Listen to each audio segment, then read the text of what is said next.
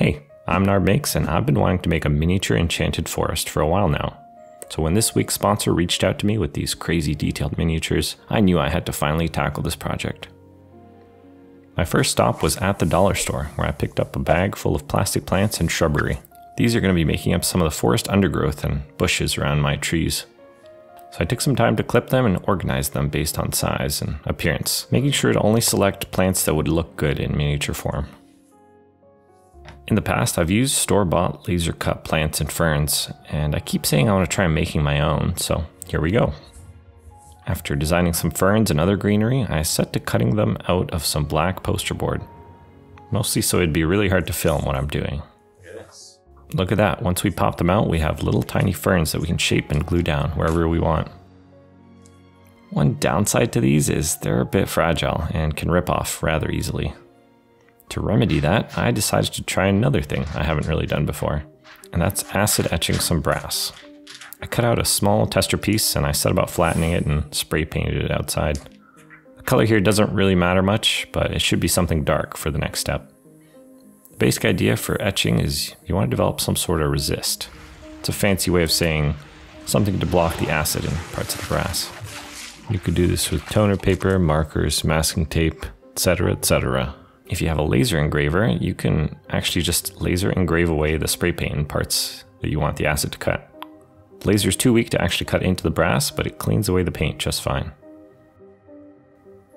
To hold the ferric chloride, we're going to be using a plastic container that has a small tube pumping air from the bottom of this holder. This agitates the solution and speeds up the process by a lot. Now, ferric chloride is a mild acid, but wearing gloves saves me a bit of a mess and cleaning it off later. There's not much to look at while it's going, and it should be placed somewhere warm to speed up the time it takes. For me, I put it up in my 3D printing enclosure and set up a little heater with it, but even then it took over 2 hours to etch all the way through the brass. When I took it out, I used some baking soda to neutralize the acid still on the brass sheet, and then just some water to clean the rest off. The rest of the acid can be stored and reused many times. Honestly, this isn't bad for a first attempt at this. I'll definitely have to come up with more designs in the future. Now, these are very sturdy plants compared to the paper counterparts, but I could see why they're expensive to buy.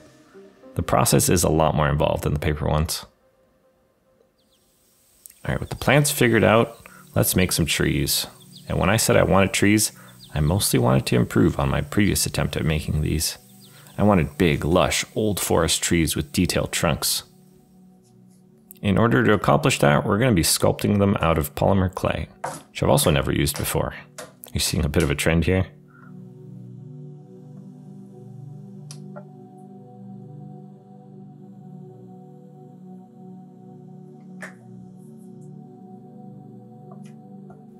Anyways, I start with a wire armature so that the clay has something to stick to. This is just a set of thin gauge wires twisted around and split off at various places.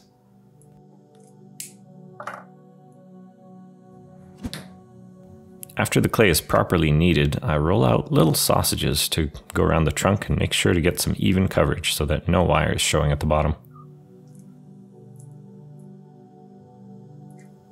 I then take various sculpting tools, which is really just a bunch of metal sticks with various types of points, and carve in some wood-like patterns in the tree. This really didn't take much time at all and was rather kind of fun.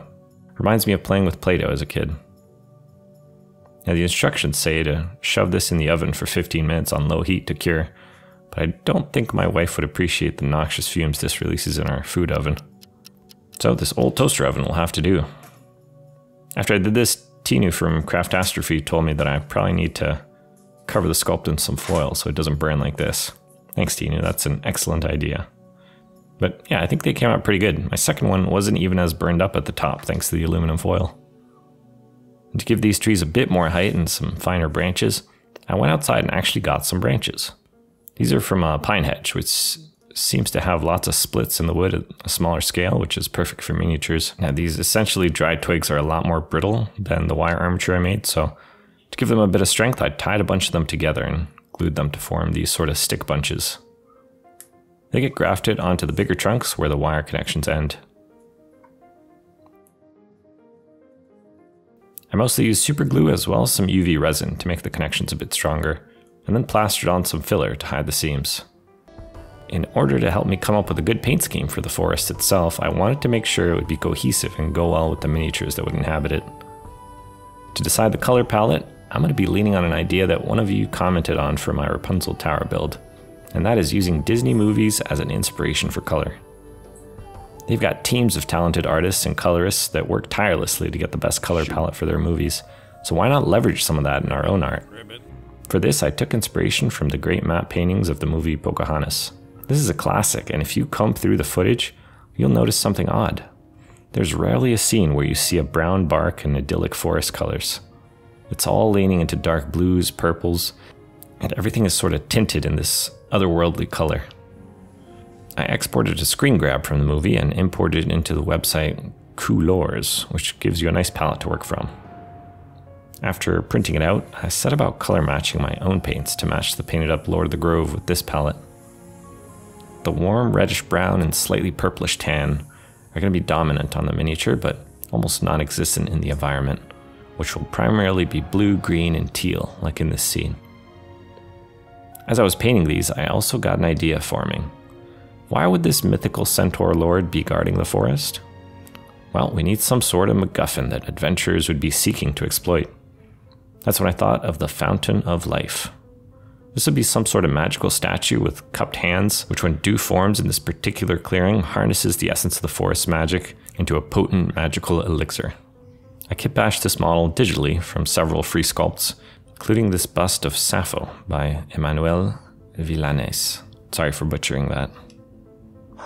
I added various organic shapes such as mushrooms, flowers, and leaves to make this look like an overgrown statue in the woods, and then set about printing it in resin. And I don't think I supported the head properly since I had a bit of tearing here, but this works in our favor since I can carve away some of these sections and fill in some gaps to make it look like the statue's been worn away by time and chipped away. I'm doing a very exaggerated paint scheme on this because it's going to be sort of a focal point of any layout, an objective to seek out. That means very strong contrast from dark to light, as if the clearing opens up just enough to shine a spotlight on it from above. To get this effect, I use some very diluted washes to tint all the crevices dark while keeping the flatter surfaces almost pristine white. While planning out the bases for the trees, I had envisioned the statue being integrated into one of them, but I wasn't quite sure how it was all going to come together. So that I wouldn't be paralyzed by making a decision, I decided to just continue on and cut out several bases out of this final tile, which I end up using a lot of in my dioramas and terrain. I like it since it's flexible and waterproof, so any plaster and goops I add don't soak into it as much as they would on something like MDF or wood. In order to have something to place on the bases other than the trees and bushes, I treated myself to some new Woodland Scenics rock molds. I've made some similar rock molds before by just using crumpled up aluminum foil, but the detail you get from the molds like this is unmatched. They're a bit pricey, but I plan on getting a lot of use out of them for my project, so I felt it was worth it. Once dry, I'm able to break apart the rocks and arrange them onto my bases in a natural way. Just with a bit of hot glue here and there to tack them in while I work with them, and a layer of PVA and more plaster filler to really hold them in long term.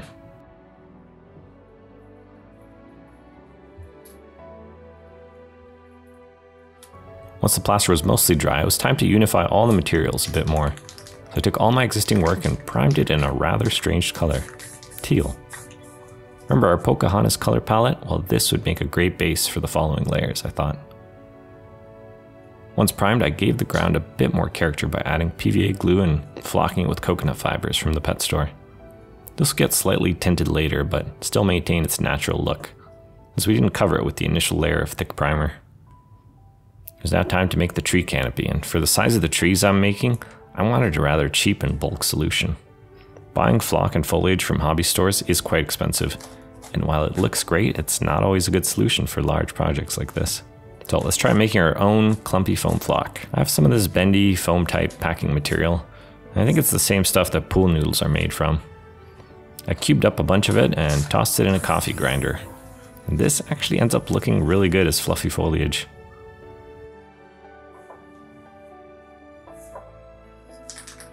Let's see how it goes on the tree. With some spray adhesive, I can dip the branches in and get some good volume.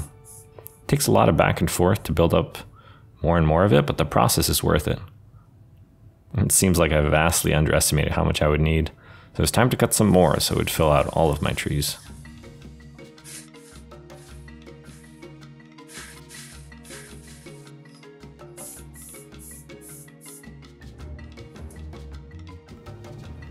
Once that was done, you can see here I'm testing out the layout a bit.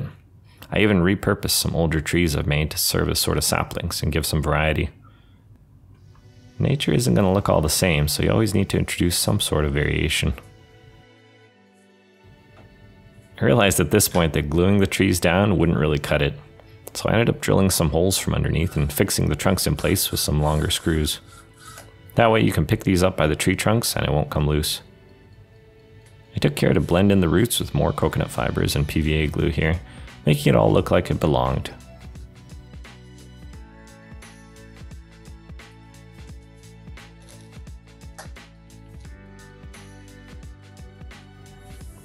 Now that the trees were in place, I did another pass at some highlights with an airbrush.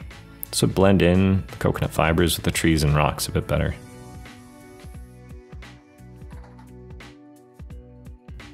And to keep all the foam from shedding like crazy, I did a pass of spray sealing everything with some watered down PVA glue. After this dries overnight, it's going to give everything a lot more strength.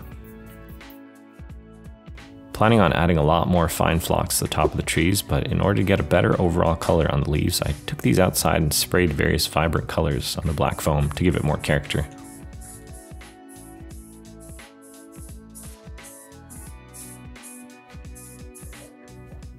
To flock the highlights, I'm using more spray adhesive, this time the stronger stuff, and dusting various colors of sawdust flock and foam flock from above with a sieve. This gives a very natural looking highlight to the trees and makes a huge mess to boot. More spray sealing to keep these from shedding, and on we go. Do you remember those plants we worked on at the very start of the video? Well, time to bring those out and place them on. Once again, variety is the name of the game here. I added all the different types of paper plants, plastic plants, and even the brass etched vines. It was a great way of making this look like a fantastical, magical forest that it is.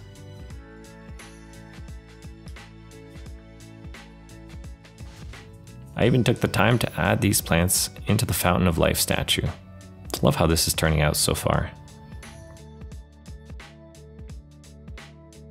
But I did want to mute down some of the bright plasticky colors, so I sprayed everything with a dark blue craft paint through the airbrush. This slightly desaturates and tints everything to look more consistent, as the paint is very opaque.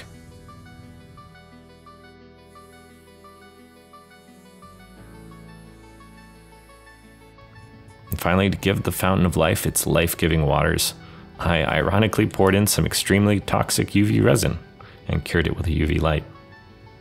Probably not advisable to drink this, and I doubt it'll give you any magical powers. But hitting that subscribe button probably will. And with that, I want to thank you for tuning into this video, and hope you enjoy these finished shots of the whole project. I'll catch you on the next one. See you around.